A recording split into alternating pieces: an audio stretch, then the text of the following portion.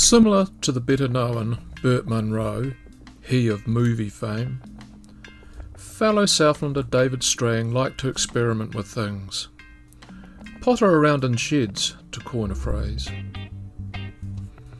Only Strang's preferred materials, getting his hands dirty, were spices and coffee, and not pistons and valves. The one-time grocer, Strang, set up his own spice and wholesaling company in Invercargill in 1878. It operated for 116 years.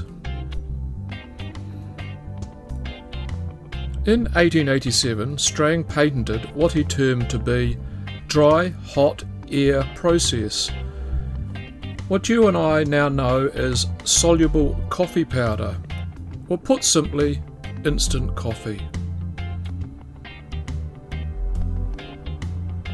Remember how I told you he liked to trade in spices as well?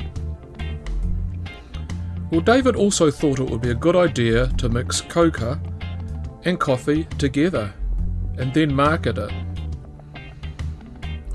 That became the world's first recorded Mocha. Frankly, Invercargill should really get their branding right. The home of instant coffee and the Mocha.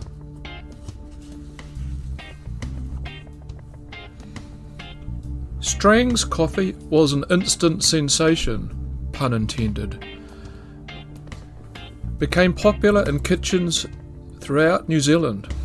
Exported to Australia, where it won awards. Strang now needed to expand.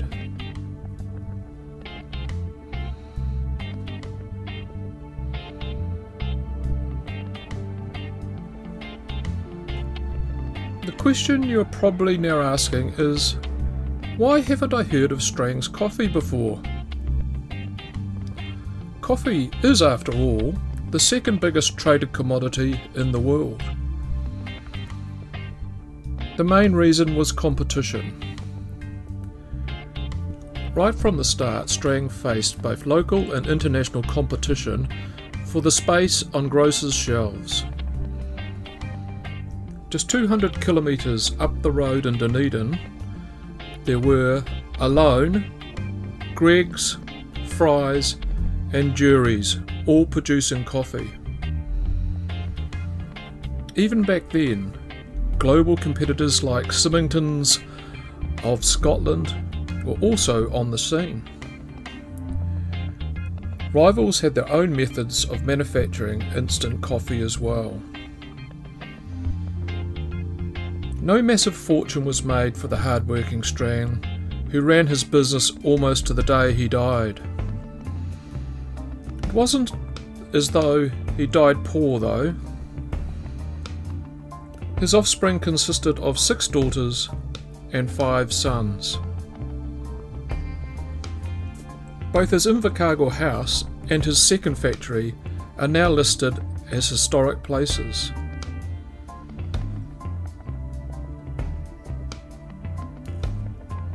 And a major oversight listed just for their architectural importance, rather than their true historical significance given the global uptake of a product like instant coffee and a Mocha. Staples in supermarkets and cafes from Iceland to Chile. A significant plaque on his factory would go some small way to recognise one of the city's and New Zealand's greatest inventors. Now sit back, relax to the end of the video, grab yourself a coffee, instant of course, whilst we take a look at Strang's advertising during their glory days. Think how, given different circumstances and geography, Strang's could now be a global name when it comes to coffee, in the same vein as say Nestle or Lilly.